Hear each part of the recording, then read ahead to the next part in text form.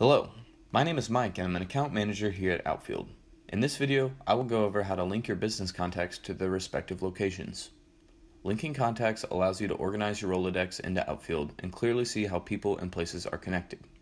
Can't remember a name when you're on your last visit of the day?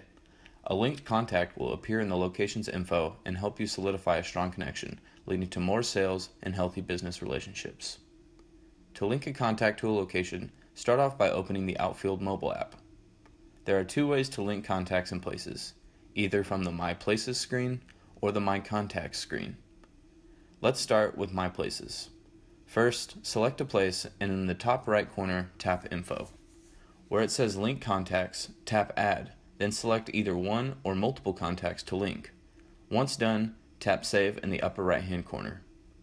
To link contacts and places from the My Contacts page, select a name from your contacts directory.